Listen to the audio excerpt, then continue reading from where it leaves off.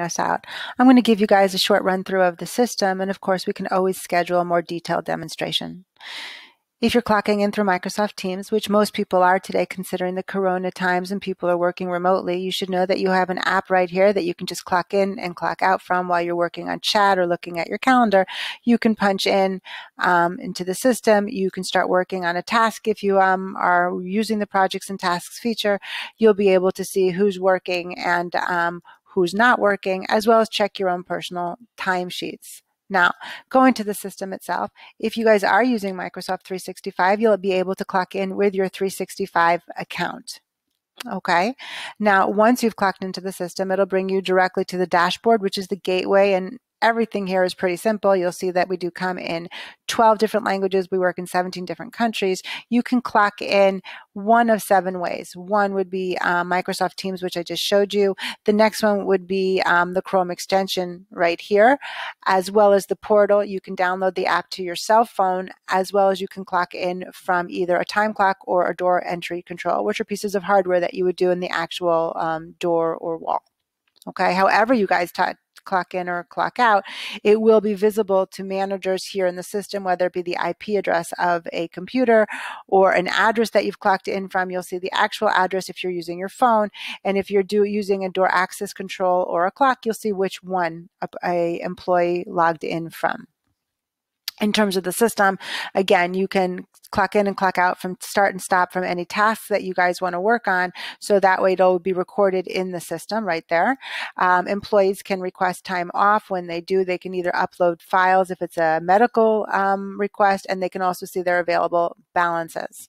When you upload users into the system, which is particularly easy, all you're going to do if you want to use your Microsoft 365 account is use your Microsoft 365 email over there.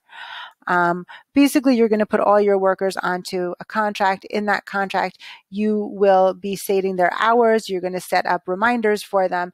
And if they're logging in to through a cell phone, you'll be able to decide if you allow them to punch in from any location or if you want them to clock in from a location that's already predetermined. It's a way for you to sort of know what's going on with your workers when they're working remotely. We do have a live map if you've got field workers or salespeople out on the road, delivery people. So you would be able to see your delivery people or workers in relation to different customers that they're on their way to. You can set up alerts so that you would be able to know if someone forgot to clock in or forgot to clock out, as well as when a delivery person, or again, someone using the GPS, arrived at a customer or left a customer. We do have a portion of the system that's set up for expenses. So if you allow your workers to claim expenses like gas or food or office supplies, basically they would fill it all in, upload their invoice that they paid, press save, and it would go directly for approvals from a supervisor. We have projects and tasks, which means that you can create a project connecting it to either a customer or a file in your system. Over here, you can connect it.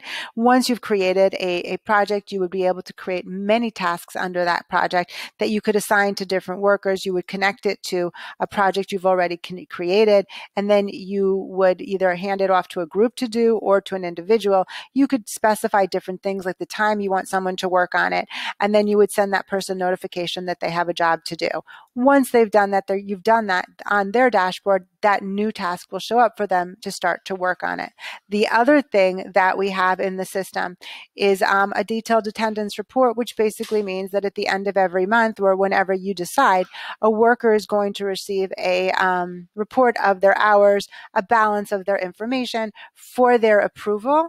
Once that's been approved, a supervisor gets to approve it, and then it would be able to be auto-synced with pretty much any payroll program. Those are the main portions of our system. Obviously, we do have more details, and everything does have a little bit more depth to it, and we do customize. But that's to give you a little bit of an overview of what we can do. Please have a look at the system. Any questions, let me know. You also can contact me at laura@timeclock365.com. You can also contact us at support@timeclock365.com. We are here to help you, and of course, schedule a more detailed demonstration when you're ready. Thank you very, very much.